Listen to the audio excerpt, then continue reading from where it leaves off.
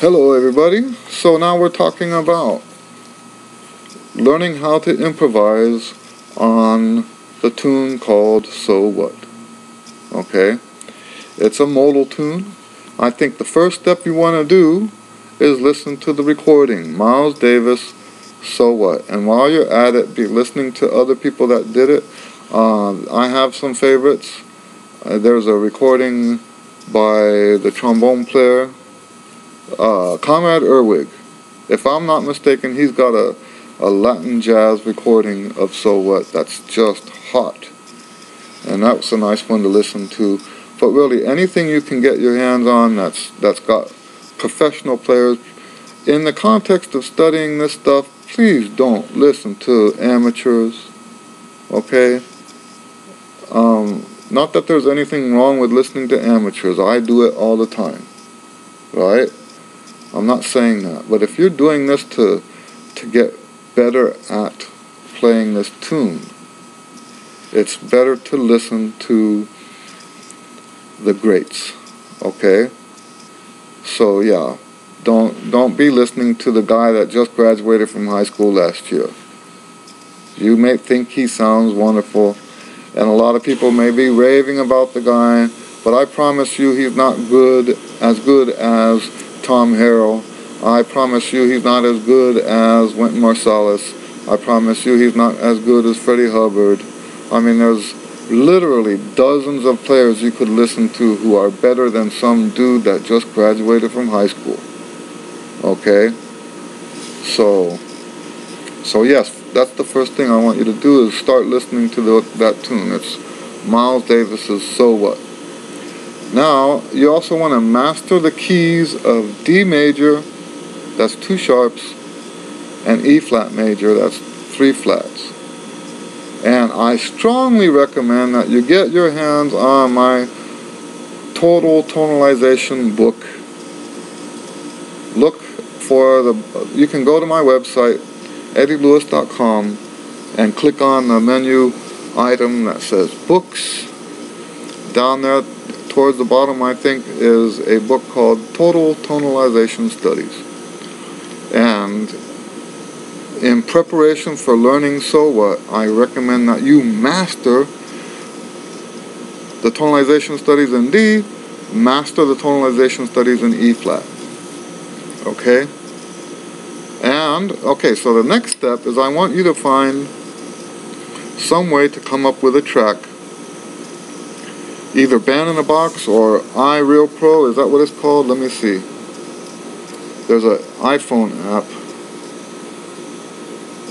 Yeah, iReal Pro. I think you can program it and just put, instead of practicing the tune right away, just improvise on the E minor. Now, the reason I'm saying D major over E minor is because this is a Dorian tune. Now, it doesn't have to be played in Dorian, but here's what I've been telling my students is you don't know who the judges are going to be. And the etude says Dorian etude. And if the judges hear that you're playing a C natural on that E minor chord, who knows how they're going to respond, right? There are judges out there that'll say, oh, he's not playing Dorian, so then who knows? You could be playing like a wonderful solo. Sometimes, these guys get offended, So don't take that chance. If this was a performance, yes, do what sounds good to you. But for now, stick to the Dorian stuff. And, so get iReal Pro or Band in a Box or something like that. And just practice over the E minor chord until that is masterful. And here's the thing. Normally we would say avoid the tonic. The tonic in this key would be D, F sharp, A. But if you analyze Miles Davis's solo on this tune, he played D major, that's a D major chord, right? He used that as an extension over the top of the E minor. He did quite a bit of that. So, in this case, it's okay to play the D, F sharp, and the A. emphasizing those, okay? And you'll hear that, now that I've said that, you'll notice that when you look at the solos and listen to what he's doing on that album, okay? And the same thing applies to the F minor. Practice the F minor by itself first, before you practice with the track, okay?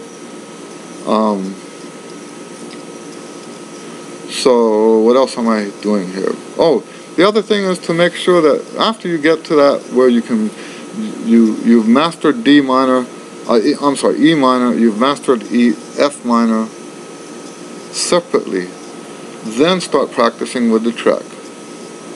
And remember, we're not playing the chord, we're playing the key. So while you're playing, and this is something that a lot of people don't understand the way I talk. Because, well, let me tell you this. I don't teach the modes. There you go. That's another thing that I do that's different from the other guys. I don't teach modes. When there's a 2-5-1, I'm not thinking D Dorian over the first chord and G Mixolydian over the second chord and C Ionian over the third chord. I think that's really ridiculous. It's preposterous. It's horrible. Okay? Please don't think like that. Okay? It's C major. Now in the case of this tune, where you have E minor for, I think it's 16 bars or 8 bars, I don't remember. I think it's 16.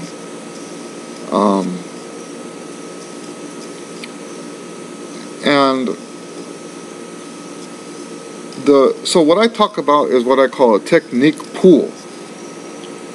So all the stuff you do in D major, let's say you're playing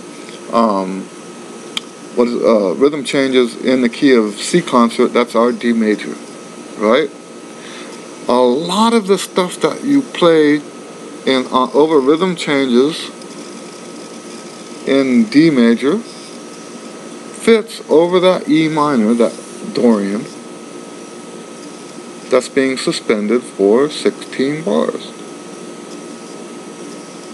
Okay, I call that a technique pool. All the technique you have in that key signature is accessible to you over any sequence of chords that are in that key. And it's up to you to use your ear to decide which one of those things you're going to use in any given context. Okay? So you're really improvising in the key of D, even though, and I say D, and here's where some people might get kind of upset with me. The Dorian thing, I think they're cool with that. They get upset with me, like, what's that tune, Black Orpheus, right? Black Orpheus is in the key of B minor, right? Why don't I say improvise in B minor for Black Orpheus? Well, because the same technique pool that works in B minor is the same technique pool for D major. What your fingers do is the same. And you use your ear to find which notes work at different places in the harmony. Now remember, this is how I teach the beginners. I'm not saying this is the end result. In the end, we play harmonies. That's the end result. Is we want to be able to master each and every chord that passes. But when you're a beginner, that's not how you sound good. And I would much rather have my students sound good right now. Okay? So we start off with the ingoing horizontal approach. And when you're playing an ingoing horizontal, then you just play the key. Okay? So on this tune, so what? You're playing D major. Not D major the key, D major the technique pool, okay? You're playing D major over the E minor chord. And you play E flat major over the F minor chord. So the last thing I want to say about this is to get to where you feel comfortable with that, after you've done the steps I've already said, mastering E minor by itself, mastering F minor by itself. When you start practicing the track, you want to play it over and over and over again, because your ear is going to help you. First of all, it's going to help you hear when the key changes. Okay? But it's also going to help you find what notes are the pretty notes, and what notes, if you want to, I've had students that accidentally, they didn't know what a pentatonic scale was, but because they found these notes that sounded pretty, they started favoring those notes using the system that I'm teaching, right? They start favoring those notes, and they end up playing the pentatonic scale, the E minor pentatonic. How cool is that? It's like they invented that it's possible to invent something someone already invented, right? So they find those sweet notes. Now let's talk one more thing before I shut this down. What happens when you play notes that are not in the key? Easy answer: nothing. Okay? If you play stuff that's not in the key, so what? Hey, that's the name of this tune, isn't it? Right? It doesn't matter. I have this, I guess you could call it a slogan, a saying that I say when we're doing jazz improv in the lessons. I don't give you rules to follow. I give you prompts to inspire creativity. This thing about playing in the key of D major over the E minor chord is just a prompt to help push your creativity in the right direction. Okay? It's just a prompt to push you in the right direction. If B flat comes out over the E minor chord, work with it. It's not a wrong note. There are no wrong notes in this tune. The wrong notes, the only time you have a wrong note is when you freak out because you feel like you played a wrong note. And see, what happens is the way improv works. If you acknowledge it as a wrong note mentally inside your head, that acknowledgement manifests itself physically in your playing, and it sounds like a wrong note. And here's the ironic part of that, is a lot of times you could be playing quote-unquote the right note, and because you didn't have that confidence, you thought you were playing a wrong note, it actually sounds like a wrong note. What does that tell you about jazz improv? What does that, think about that. What does that tell you about jazz improvisation? If you could play a note, let's say for example, you're on the part of the tune that's E minor 7, right? And you play a B. Well, B is as in as you can get. That's as inside as you can get. But you think you're playing a wrong note, it's going to sound like a wrong note. A lot of this is about how you sell your music. Okay? Alright. So I hope that helps you guys. I got one more of these to do before I go in. Obviously the sun has gone down already. I hope I'm not keeping people awake. So we'll do one more of these and then I'll shut it down. God bless you.